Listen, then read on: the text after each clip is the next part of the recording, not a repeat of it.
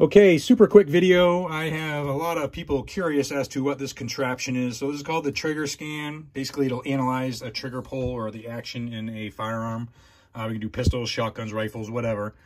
So it's a computerized, basically just pulls the trigger with this motor right here. Okay, so it's going to pull the trigger, and it's going to take the force that it takes to pull the trigger versus the distance travel, and combine that with, there's a probe here that goes down into the barrel. The end of our striker is going to contact that. So take all this information there and translate it onto a graph. So let's do that really quick. We're just going to hit the play button up here, and it'll pull our trigger back.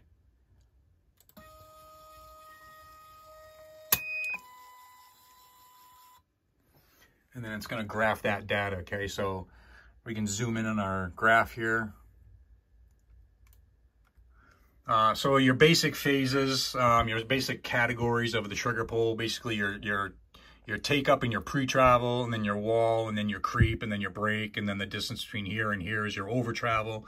And then all that breaks down into little things going on this graph here, okay? So like here, this staticky looking line right here is actually the sear rubbing against the striker as it's pulling down, and it's going to release the striker. This is our break. This other dot is the moment that it impacted the, if there was a round in the chamber, it would hit the primer. It's called your lock time, so 3.40 milliseconds. Distance between here and here is our over travel. We got our trigger pull weight, basically our peak force, 4.449. We got our over travel number. Sometimes it gives a initial take up. It's too light, I think, or too short on our striker fired, because this works every single time on double action pistols. So I'm not sure why that doesn't always give a reading. Anyway, so you can break all this stuff down. Like this is where the striker hits the end of the striker cavity, and it's kind of bouncing around there, the vibrations, and all this stuff can just be analyzed, I mean, down to the smallest curves here, okay? So what I want to do quickly is I'll put the Armory Craft trigger in it with the Armory Craft spring tuning kit, and then we'll compare it right on this graph, right alongside it, with the factory trigger.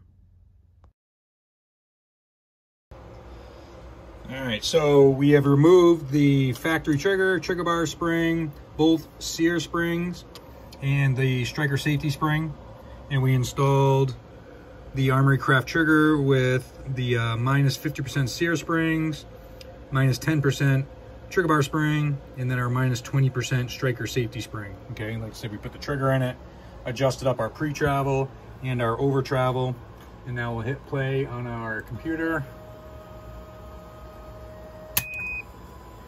And then we'll take a look at our new graph. So this is our new graph versus the factory trigger. You can see it's a lot shorter, because pre-travel and over travel has been greatly reduced, and you can see it's a lot shorter, okay, because the trigger pull weight has been reduced. So trigger pull weight 4.499 on the factory, 3.534 on the Armory Craft. Travel to actuate is almost cut in half.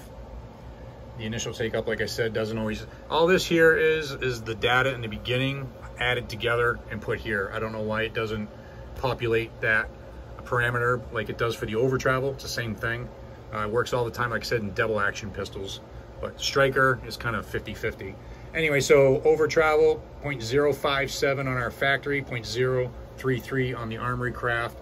Energy to actuate's been reduced, and our lock time has been reduced. So 3.4 on the factory, 3.3 on the Armory Craft. So you can basically see how this is your pre-travel, all of this up to the wall on your factory trigger, okay? And then all of this right here is your pre-travel on your Armory Craft. And then distance from the break to this line here is our over travel. Break to this line here is our over travel, okay? So pretty huge difference there. And another interesting thing I found out, when you're adjusting over travel, if you can still adjust it more to reduce this number even more. I can get to like 0.018 with the Armory Craft.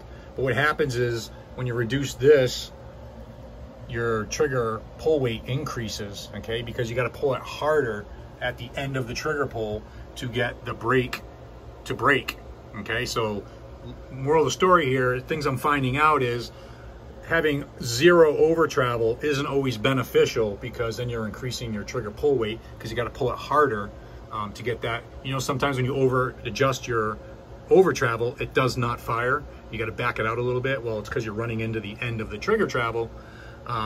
Anyway, so there's little things like that that this tool is teaching me. So this is not only good just for triggers and stuff like that, but like the video I did last night of the Armory Craft Ultimate Master Spring Tuning Kit and our classic SIGs with the sear springs and the main springs in there.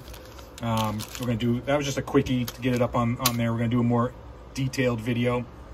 Also, for all the geeks out there that really like this type of info, I'll put a tab on the website, TriggerScan data or whatnot, and we'll post all these results and numbers, because we got this here where basically all our numbers are there as well, averages and everything. So there you have it. That's the TriggerScan.